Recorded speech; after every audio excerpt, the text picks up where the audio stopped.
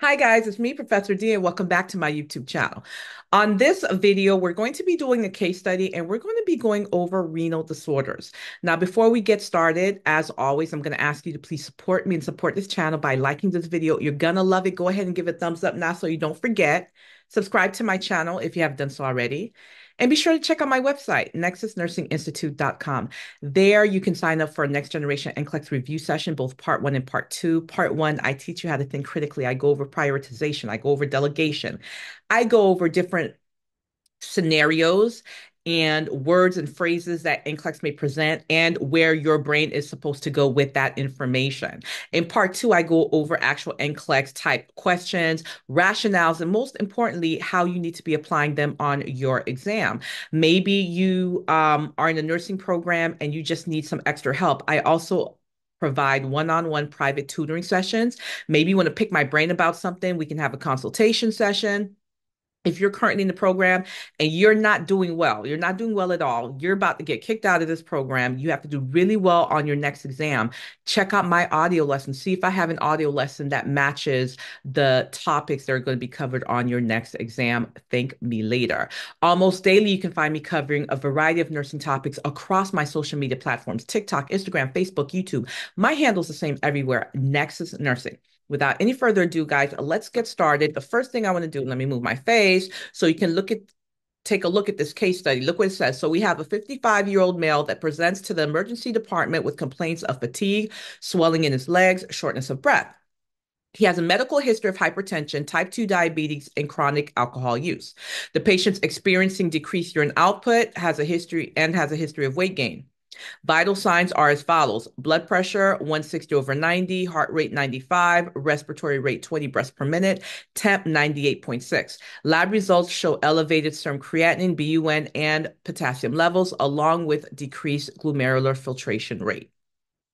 And as you can see, right next to this case study, I have questions. Now, here's the thing. Before we even get to the questions, here's what I strongly encourage you to do as a student. When you are presented with a body of information, you read the whole thing.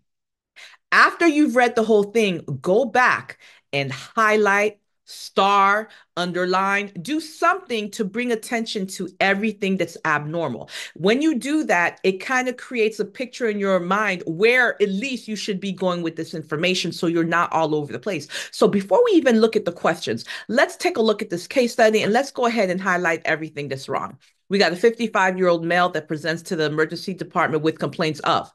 I'm telling you right now, whenever you get a case study and they say the patient presents to the hospital or they come to see a healthcare provider, I don't care what setting it is, whatever they are complaining of or they are presenting with, those two things, whatever comes after that, highlight it. Why? Because that's what's wrong. So they're complaining of, let's go ahead and highlight everything: fatigue. Oh, here we go.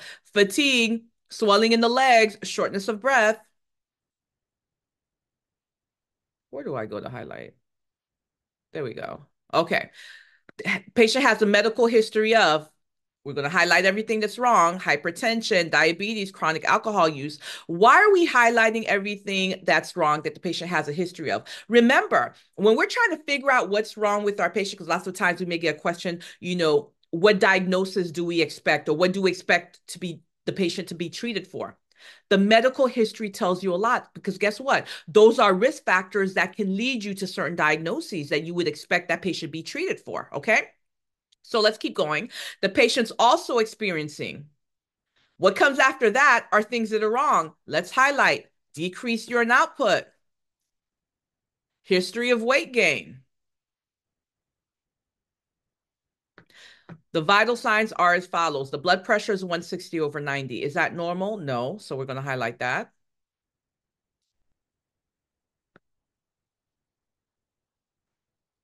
Heart rate 95, that's fine. Respiratory rate 20, that's fine. Temperature 98.6, that's fine. The lab results show elevated. Let me tell you something. When something's elevated, that means it's outside of the normal parameters, right? It's gone up. Elevated serum creatinine, BUN, and potassium. So we're going to go ahead and highlight that. And it says, along with decreased glomerular filtration rate. Decreased, is that normal? No. So just like something's elevated, it's outside of the normal range because it's too high. If it's decreased, it's also outside of the normal range, it's too low. So we're going to go ahead and highlight the decreased GFR. Okay. Now that we've done that, let's take a look at our questions. The first one, it says, what is the most likely cause of the patient's symptoms and laboratory findings? Here are the options. Acute glomerulonephritis, acute kidney injury due to dehydration, chronic kidney disease progressing to end-stage renal failure, and then urinary tract infection, UTI. Those are the four options. So let's do process of elimination, right? Let's go through these. The first one, acute glomerulonephritis. Well, here's the thing. With acute glomerulonephritis, I don't see anything in this question talking about, that patient having protein in the urine, or that patient having dark colored urine, like cola colored urine or coffee colored urine, or even pink urine or frothy urine, and all those clinical manifestations that we would see in acute glomerulonephritis. We're not seeing that here. So I don't think that would be the answer. Next, acute kidney injury due to dehydration. Maybe, because definitely could be acute kidney injury. Look at what's going on. The patient is having swelling, they're holding on to fluids. Look at their medical history with hypertension, diabetes, chronic alcohol use. That absolutely will mess with your kidneys. That can cause you to go to kidney failure. Look how high the blood pressure is. They're holding on to all those fluids, right? That makes sense. Increased creatinine, BUN, all of this may decrease GFR. Absolutely. But guys, look at what it says. It says acute kidney injury due to dehydration. Remember what I taught you. If the whole thing is not correct, I'm talking about every single word in that answer choice, that whole thing is wrong, and you better go with the next best answer. So even though AKI looks beautiful to us, because everything I'm looking at here is telling me AKI, is telling me that the kidneys are in trouble, and that's why the patient's not urinating like they're supposed to. That's why they're holding on to all their fluids. That's why the blood pressure is so high. That's why they're gaining weight. That's why they have all that swelling and edema. Yes. But look at the other half of that answer. It says AKI due to what? Dehydration. What here tells us that the patient's dehydrated? Because I don't see anything about that patient having dry skin, dry mucous membranes, flat jugular veins, increased H&H. Nothing. I see nothing about the urinalysis showing that the patient's got heavy urine specific gravity, that urine being concentrated, nothing, right? So yes, maybe they're an AKI, but due to dehydration, no. Next, chronic kidney disease progressing to end stage renal failure. Absolutely. Because I'm seeing all those signs and symptoms now that this patient has kidney disease and absolutely could be chronic. Look at the patient's medical history: hypertension, type 2 diabetes, chronic alcohol use. Absolutely. Right? Hypertension itself can cause have it long enough or cause the kidneys to fail, right? Having it long enough, chronic kidney disease. Diabetes. Diabetes promotes atherosclerosis, right? Causes those vessels to be weak. That could also cause that patient to have heart disease, hypertension, absolutely. And of course, alcohol use. Chronic. So not, acute, chronic for a long time. Alcohol use, right? So absolutely, that would be in our running. And last, UTI. Nothing here says UTI to me. I don't see a urinalysis showing WBCs, showing nitrates, showing protein, showing, RBCs. I don't see any of that. I don't see increased temperature. I don't see patient having a change in cognition, especially when it's an older adult. They'll get confused when they have a UTI. I don't see anything about dysuria. I don't see anything about frequency. There's nothing here that says UTI to us. So the correct answer would be chronic kidney disease progressing to end-stage renal failure. Next question. Which laboratory finding is most concerning for acute injury in this patient? Here are the options: elevated serum creatinine, decreased white blood cell count, increased albumin levels, and normal sodium levels. I'll give you guys a second to think about that.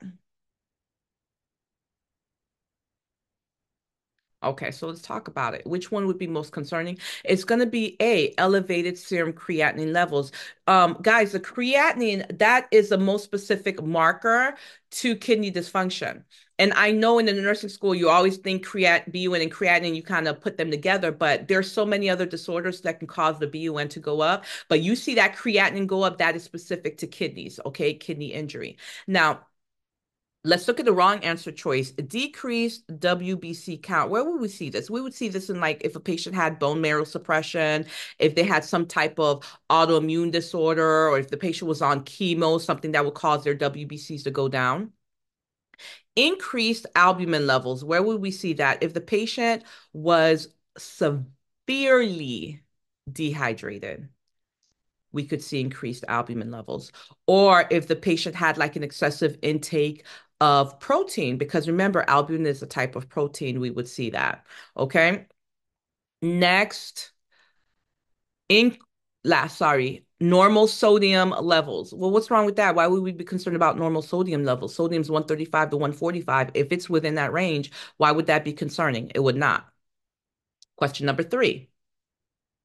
Which electrolyte imbalance is most likely to occur in a patient with kidney failure? Hypercalcemia, hypokalemia, hyperkalemia, or hyponatremia? What do you guys think? Which electrolyte imbalance is most likely to occur in a patient with kidney failure? And guys, the correct answer is going to be hyperkalemia, C. Why? Again, the kidneys are responsible for excretion, fluid and electrolyte excretion, right? So you have these toxins in your blood. It gets filtered through your kidneys. It produces urine, and all those toxins come out through the urine. Guess what comes out through the urine? Potassium. So if you have kidney dysfunction, your kidneys aren't working the way they're supposed to. You're not going to be urinating the way you're supposed to. You should be urinating at least 30 mLs per hour, right? So if you're not urinating the way you're supposed to, you're not releasing potassium the way that you're supposed to. You're holding on to that potassium. That is a problem. And the reason it's a problem is because potassium has a very narrow therapeutic range, 3.5 to 5. That is it. Anything outside of that range, you're going to be at risk for cardiac dysrhythmias. Okay, that's going to be our biggest concern when it comes to electrolytes in a patient with kidney failure. We cannot afford to let that patient get out of that normal range for potassium, 3.5 to 5. Last question. A patient's blood pressure is 160/90. Which intervention is most appropriate to help manage his blood pressure and slow the progression of kidney disease? A, start a calcium channel blocker. B, administer a loop diuretic. C, start an ACE inhibitor or ARB. Or D, increase the patient's sodium intake.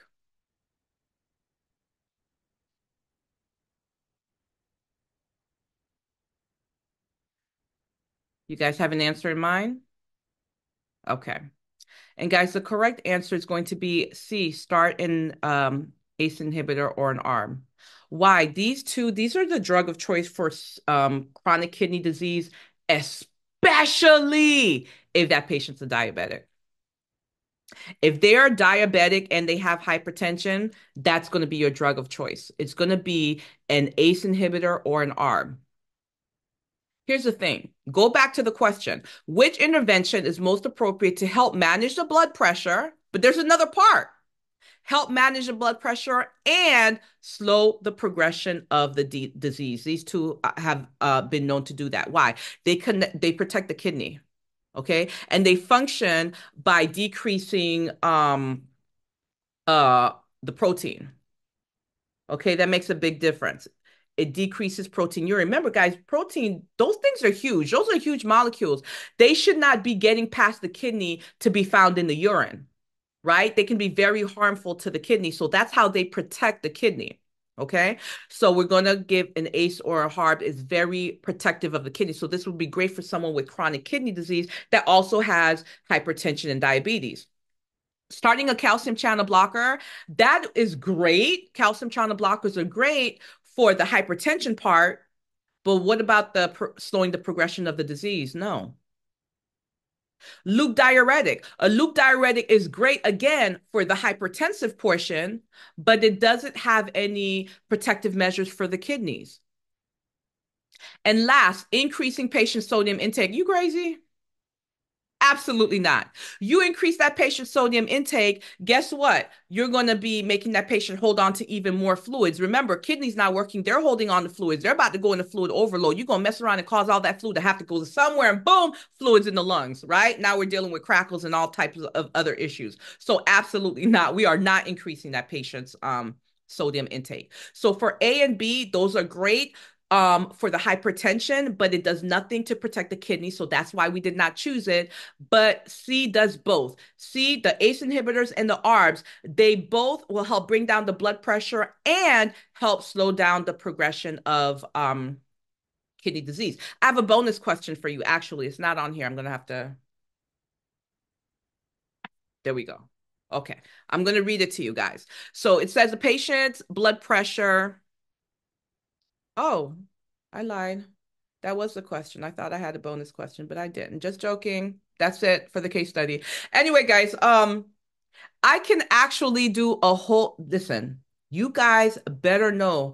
You better know your beta blockers. You better know your ACE inhibitors. You better know your calcium channel blockers. You better know your ARBs. I'm speaking to those students that are currently taking pharmacology, or if you're in med surg right now, but you're in the cardiac portion and you're learning about hypertension. I'm telling you, you better know those drugs. You better know which drugs fall under which drug class. You better know those adverse effects of each drug that falls under the class. So here's the thing: you're not going to try to memorize each drug. It's too much, right? Most of these drugs, they're going to have the same ending, right? Your ACE inhibitors are gonna end in pril, your beta blockers, LOL, your calcium channel blockers, PIN, EPIN, right? So that's how you figure out which class your drug falls under. Know your nursing interventions, your patient teachings, your adverse effects by drug class. Don't try to do it by drug. It's just too much to memorize and you're going to drive yourself crazy. Do it by class, but I promise you, if you're in a nursing program and you're taking one of those two courses that I mentioned, they're going to kill you with those type of questions. You have to know that stuff. So anyway, guys, let me know in the comment section what you thought about this case study. It was very short. The next one I do, I'll make sure it's longer. I'll make sure there's more information for you to have to sift through just so you can kind of improve on your critical thinking skills. But let me know what you thought about this video. Let me know what type of case studies you'd like to see me present on my next videos. Don't forget, guys, check out my website, nexusnursinginstitute.com. So many resources available there for you. Coming very soon is going to be my Nexus Nursing Test Bank for NCLEX, which just basically goes over the topic. If you don't know anything else, if you don't know anything else, you better know those topics that are in my test bank to make sure you increase your chances of passing your board. So guys, be sure to check out my website, nexusnursinginstitute.com. Thank you so much for watching this video, and you guys will catch me on the next video.